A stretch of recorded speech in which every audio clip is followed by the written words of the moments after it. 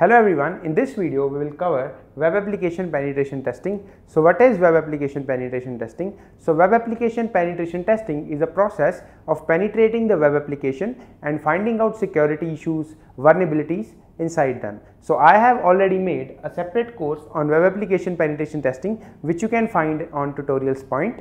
So I have covered a lot of vulnerabilities inside them and I have listed some vulnerabilities here so you can see.